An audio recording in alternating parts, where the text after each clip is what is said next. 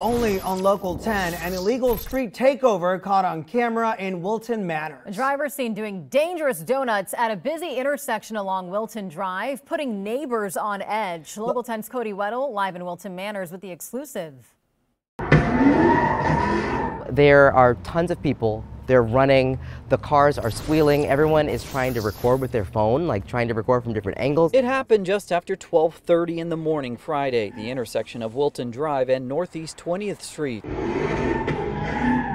Anthony Arias woke up and filmed it from his window. And I wake up and I'm in the middle of a Drake music video. Things are going crazy outside. I hear tires squealing.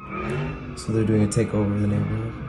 It goes on for about 7 minutes, according to Arias. Eventually, a Wilton Manors police officer moves in. They're not even stopping with the cop there. And for a few seconds, this street takeover continues, even with the cops' lights and sirens on. What the f***?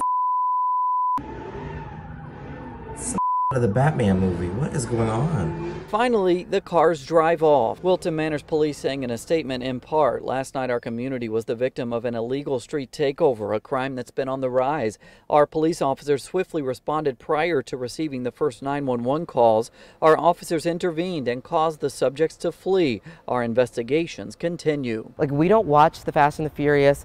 Like I said, I'm trying to listen to the Wicked soundtrack and live my best life, but I don't want to worry about a Nissan Altima doing donuts and knocking me out when I'm playing Beyonce walking down the street. So again, Wilton Manors police say they are investigating this. They're trying to track down these people.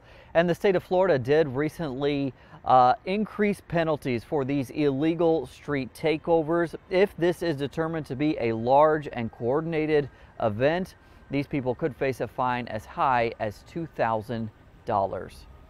We're live in Wilton Manors tonight. I'm Cody Weddle, Local 10 News.